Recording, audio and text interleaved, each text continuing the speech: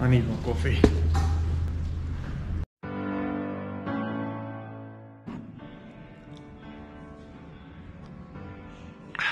Oh, that's better.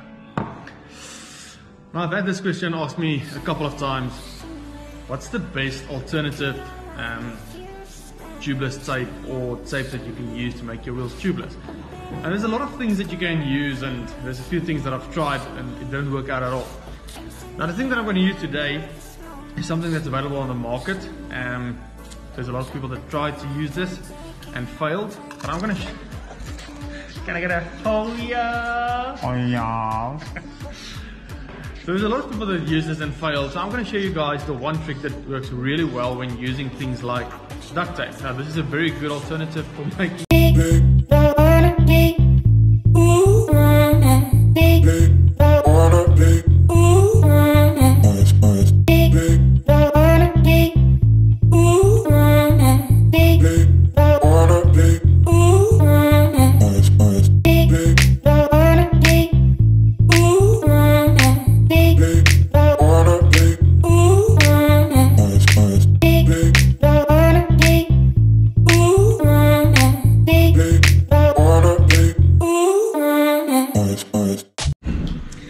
Now, before we get into this video, I want to welcome you guys back to the channel. Thanks for all the support this last 2 or 3 months. It's been crazy. The channel has grown so much. Our views, our watch time, even the subscriptions have gone up crazy. So if you've stumbled upon this channel and you're a new viewer to this channel, I recommend you hit that subscribe button, hit the bell notification so you don't miss out on anything else we do. Now, we do cycling review videos, how-tos, riding our bikes, and just having some fun in general. So don't miss out on anything of that. So the wheel I'm going to use for today is this Roval Carbon Control SL wheel. Now, we replaced the spoke on this, and what I'm going to do now is, well, it actually broke a nipple, but what I'm going to do now is I'm going to apply some insulation tape onto that's the normal electric tape. It looks like this. I'm going to apply some electric tape onto this just to make sure that we cover the whole surface on this. Now, these things I've seen, the duct tape, it sticks on here quite good, but not as great as it sticks onto itself or onto another rubber surface. So what I'm going to do is I'm going to put on the electric tape first, make sure this is nice and clean. You can use some spirits or just spray cleaner or anything, just to make sure the inside where you're going to stick your tape is quite oil-free and nice and clean, and so use that. So I'm going to put on the electric tape real quick, and then we're going to move over to the duct tape, and I'll show you guys how nice this sticks to the insulation tape or electric tape.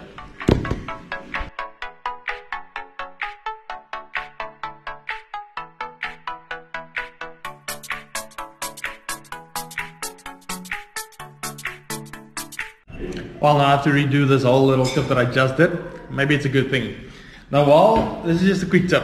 While your wheel is stripped down to basically having the tire and the rim tape and all those things off the wheel, it might be a good thing just now and again, not every time, but in this case the nipple on the wheel broke, and I'd recommend you guys use something. I'm going to use this, or I use this multi product from Worth. Now, what this does, and I'm going to quickly read it to you, it dissolves seized parts, removes squeaking, reduces friction and wear, protects against corrosion, cleans and cares without smearing. Now, the basic thing you want with that is just to make sure that when moist or water comes into your wheel, it just helps cure a bit for your spokes and then the nipples, and you don't have to do this every time. Anyway, I'm going to continue. I'm not going to redo that. Anyway, so obviously I spoke about the lubricating spray, whatever. Just put some into every hole, and then make sure that you clean the surface of your rim. I use some brake parts cleaner and some paper towel, and I just made sure that the surface that I'm sticking the insulation tape or electrical tape onto will be nice and clean. So I've done that. I've worked it into all the corners very nice. I made sure there's no bubbles in here, and then what I'm going to do is now I'm going to take the duct tape or tubeless tape. They are calling this tubeless tape these days. I'm going to take the duct tape. I'm going to start sticking it around. I'm going to take it around 2 times. So if you start at a point, make sure you go around 2 times past that point, and always start opposite to your valve hole. So there's a valve hole. I'm going to start there, going to go around twice, and then we'll see how good it looks, and then I'll show you guys just the best tips for putting your tire onto the wheel without pushing this off the rim. So let's do that quickly.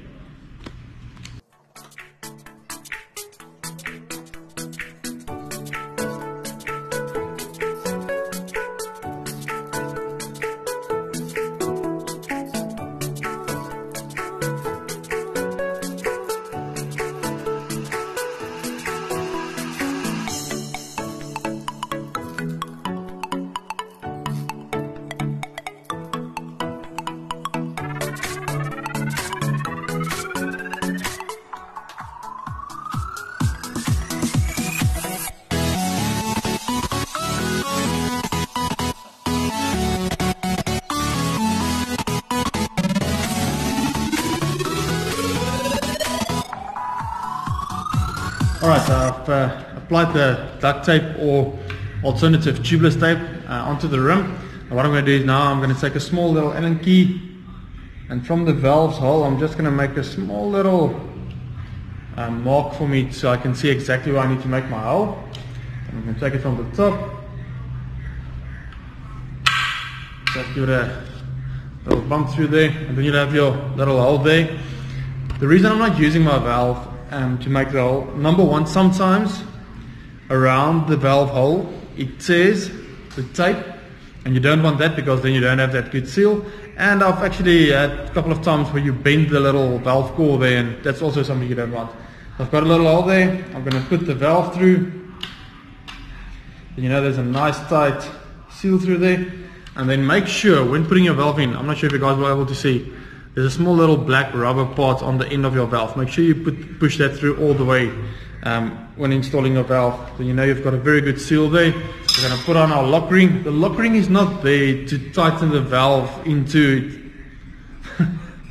I'm not going to use the word, but it's basically there just to keep the valve in position. Yes, you are going to tighten it a little bit to make sure there's a nice seal, but don't tighten it with a set of pliers or anything. You can literally use your hands to do that. So I'm going to do that. I'm going to put the tire on there. I'm going to use my 120 mils of sealant because I'm actually refilling the tire. It's not a top up. If it's a top up, you can use between 80 to 90 mils of sealant. Because this is a refill, I'm going to go from 120 to 150 mils of sealant, and then we're going to inflate the tire to about 2 bar so it seats nicely around the rim, and then we'll see if there's any leaks on this. So yeah, let's do that. What I'm going to do now is I'm going to let you guys in on a little trade secret. Well, especially when working on tubeless wheels or carbon rims, you don't want to get anywhere near it with tire levers. What sometimes happens is you get on putting your tire on, and then you get to a point where basically it feels like the tire is stuck and won't go any further.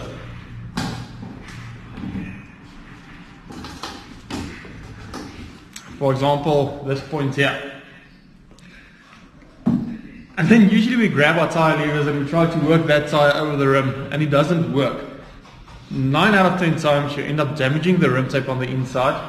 You can damage your carbon wheel when using the tire levers. Now I know there's some tires that you won't get on without a tire lever, but in this case the best thing that you can do is just push your tire into the center of the rim. Now where that little indent is on your rim, if the whole tire sits in that indent. Alright, sorry guys, the GoPro decided to take a quick nap, so we're charging it.